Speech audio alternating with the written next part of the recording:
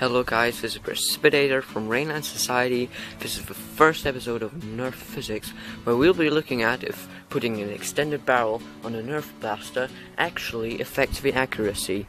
So let's get right into it. So here we are. This is a range of about 8.5 meters, and as you can see, there isn't a lot of wind, but even if the wind gets more intense or less intense, both sides of the test will be affected by it. So I'll see you at the range in a moment. Okay, I've replaced the camera to view the area where I will be shooting my Nerf darts. If you see the laser pointer at the bottom next to the grass, the square tile above that is where I will be aiming. Okay. Let's go.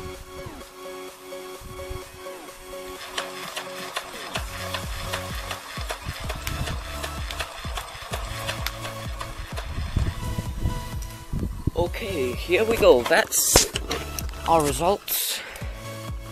Didn't have a lot of energy in the first shots, electricity, and yes, for those people who are modders, that is an unmodified rapid strike. You are probably all cringing at that, but I get to decide how I do these tests, so this is how we're gonna do it. There's a dart here, and there's some more back. This is maybe about 4 meters from where we were aiming at the wall. Then there's another one here, and most of them landed here, but they didn't bounce off the wall, they just directly fell into the grass. That's another thing with extended barrels, that they make the bullet fall more quickly, so they don't go as far. Let's see the range. So goes maybe 3/4 of a meter to the left and 1/4 of a meter to the right. So we're using this bullet and this bullet over here. And just for your information, that was with the extended barrel on. So I will see you in a moment once I've set it up again. Okay, here we are again. This is exactly the same experiment. The wind hasn't really changed. The only variable that we have changed is the fact that now we have no extended barrel on.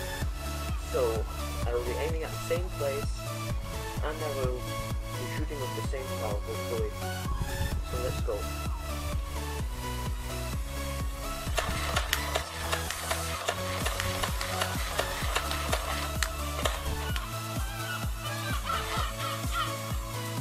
Okay, we got a jam here.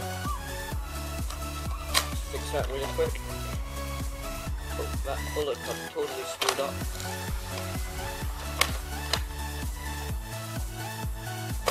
Okay, sorry for that.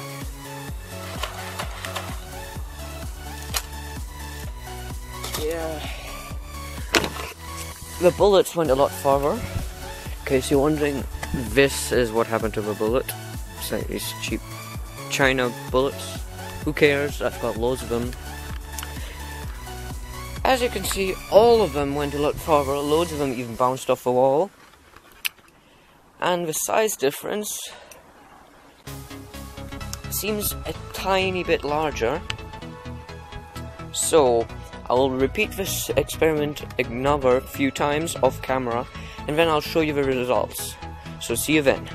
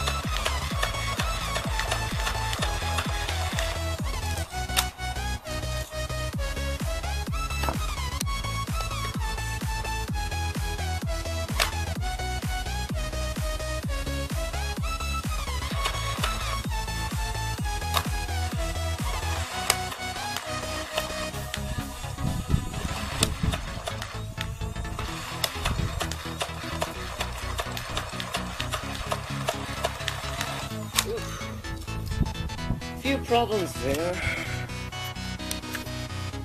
Okay, here you go. These are the results.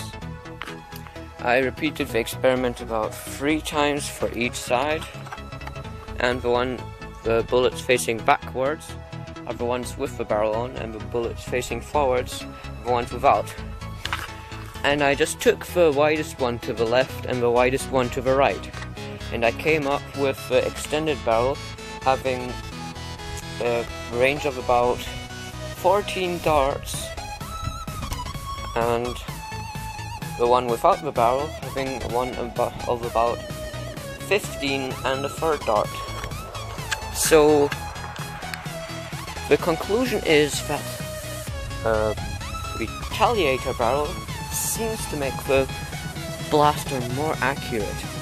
Now in the future I will go over this a bit more in depth. I can try it inside, and I can make the experiment a bit more accurate. But for now, I hope you enjoyed this first episode of Nerf Physics, and I hope to see you in the next one. This is Precipitator from Rainland Society out.